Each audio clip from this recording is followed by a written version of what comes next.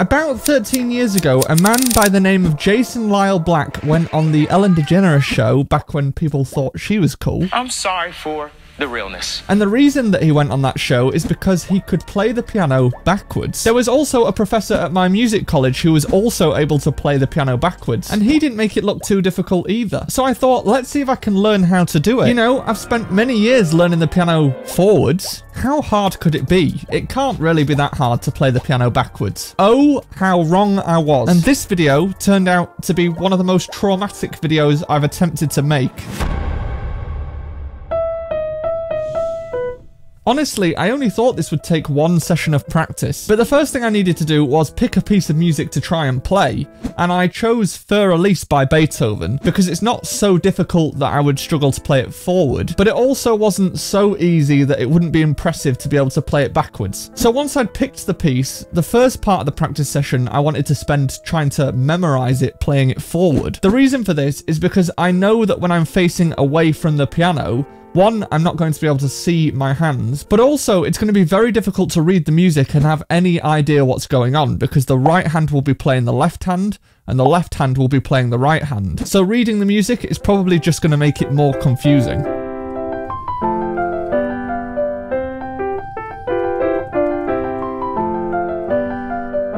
Now fortunately, because it's Für Elise, I do kind of know this piece already, but I've never played it or performed it for anything in particular, which means I've never actually sat at the piano and spent any time practicing this piece, especially the middle section of the piece, which I've never really had to learn before.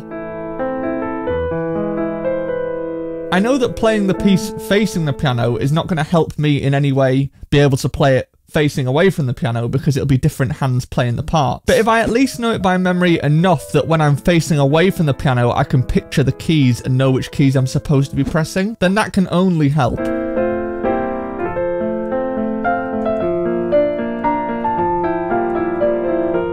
I also wasn't sure how much of the piece to learn or how much would be manageable to try and play backwards. But at this point I was assuming with enough practice I'd probably be able to learn quite a bit of it. So once I'd spent some time learning it forwards, I then made my first attempt at playing it backwards. And the first thing that I realised is it's actually really difficult for me to get my arms to go backwards. I don't know whether that's because my back is so massive and muscular and hench, which it is, or whether humans are just not designed to be able to put their arms backwards. So my immediate thought was that I probably should have picked a piece where the hands are supposed to be further apart. And I also realised that I'm going to have to change to a normal piano stool if I'm going to be able to do this, because obviously a chair with a back is going to get in the way. So I quickly changed to the nearby drum stool to see if that was any better, and the answer was no, it wasn't. Because it's quite easy to put your hands behind your back close together if they're low down, but it's hard to put your hands higher up close together. I was just struggling to sit high enough so that my arms could rest on the keys comfortably, and that's largely due to the fact that I normally have the piano much higher up for these videos so that the keys can stay in shot and so that you can see them. That is so considerate. So I was trying to find a way of sitting at the piano much higher than you would ever normally need to, but fortunately I had a piano bench that could go much higher and that didn't have a back on it.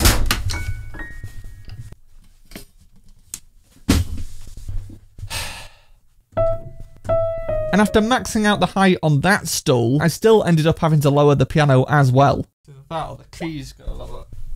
Let's make the keys lower. Keys lower.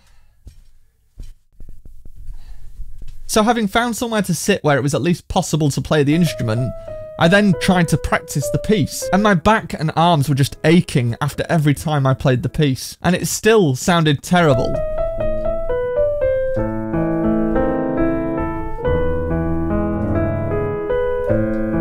So after 2 hours of practicing like this, I decided to leave it for the day and go and see if there was anything that Jason Lyle Black was doing that I wasn't doing. And when looking at pictures of him playing the piano backwards, he has his arms very straight and he's got his back very straight, leaning slightly forward. And I wondered whether that was the issue because I was playing with my arms kind of bent and I was leaning further and further forward in order to stop my back and arms aching. I broke my back.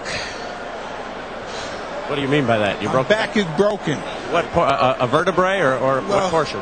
Spinal. But I wondered if it was just as simple as changing my posture in order to make it more comfortable for my arms to reach behind me. And with that new insight hopefully going to be the thing that makes the difference, I went into session number 2.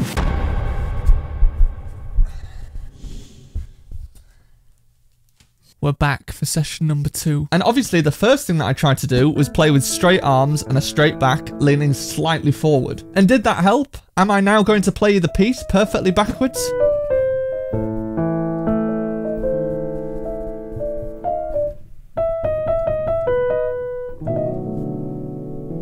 Nope. If anything, that actually made it a lot worse. Looking at Jason, he does have a very thin frame, and I wondered whether it genuinely was because he has less muscle in his back than me that made it easier for him to get his arms behind him, or whether it was just the fact that he's practiced this an awful lot that means he can get his arms behind him pretty comfortably. But I realised the way that I was going to need to do it was by bending my arms and leaning further and further forward, so my arms were essentially lower down. And because of this, I decided to get rid of the cushions that I was sitting on because I didn't need that little bit of extra height if I was just going to be leaning forward anyway. And I continued to play around with what felt comfortable, so I tried the stool further away, the stool closer. I tried tilting my back really far forward to see if that helped. But no matter what I did, my arms and my back started to ache after every time I played the piece. But once I'd settled on the fact that I needed to bend my arms and lean further forward, I was able to get quite a bit of practice in playing Fur Elise. We're actually getting somewhere now. And the main part that everyone recognises of Fur Elise was starting to come together. I was starting to be able to judge the jumps on the piano.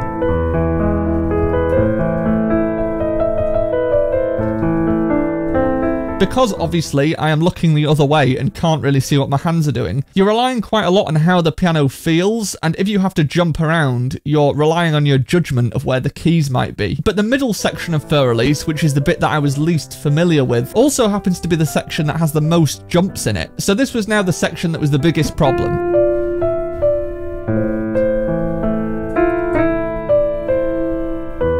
But as I was slowly going more and more insane throughout this session, I had developed a tactic so that I could keep playing without aching too much, and that was to play the piece once and then rest for a couple of minutes, and then play it again and then rest for a couple of minutes.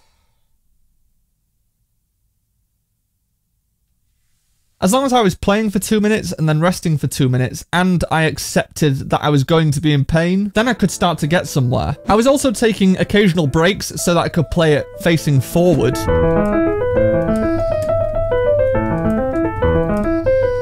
And I also decided to try and attempt playing it upside down, because this is something else that Jason Lyle Black does. And I was curious to see if that would be easier, because it seemed like it probably would be.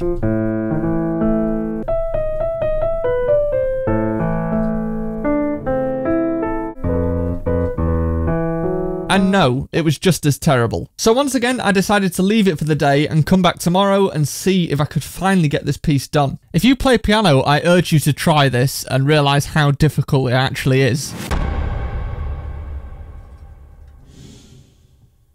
We are back for session 3. At the start of session number 3, I came back and was trying to play it, and I was making kind of the same mistakes that I'd been making before. I was struggling getting my fingers to not hit the other keys because my arms and fingers were constantly wanting to drop, and I was having to fight against that. So my fingers that weren't supposed to be playing were occasionally hitting keys that I didn't want them to. But I came into this session fresh with the same structure that I had before, which was to play for 2 minutes and then rest for 2 minutes.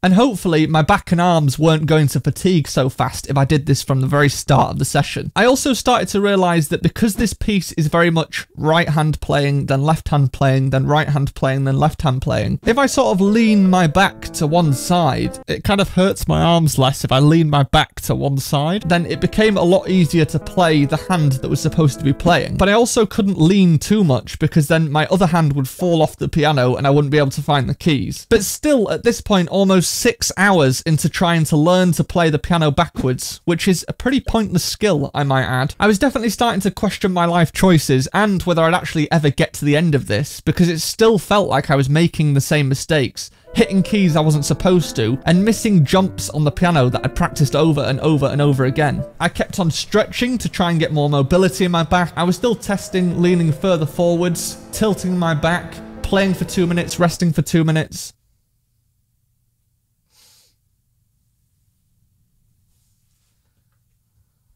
Occasionally playing it forward, going more and more insane, and then this happened.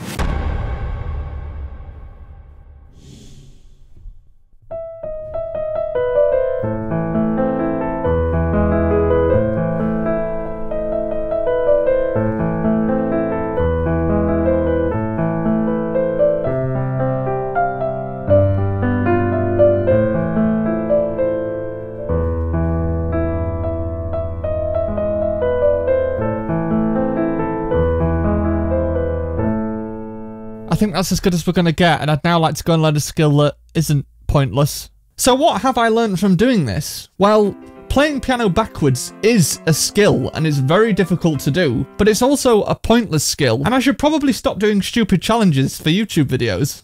As I said when I was practicing, if you play the piano, go and try this. It is much harder than you think it's going to be. And it's not for the reasons that you think it's going to be difficult, which is your hands doing the opposite things and having to memorize the music. What makes it so difficult is the fact that your arms just clearly aren't meant to go backwards. And so there's a real mobility issue. Or maybe that's just me. If you do try this, let me know in the comments if you had that same issue. And if you want to see me do a much more reasonable challenge, which is to learn 6 iconic TV themes by ear in just 30 minutes, then check out this video and I will see you there.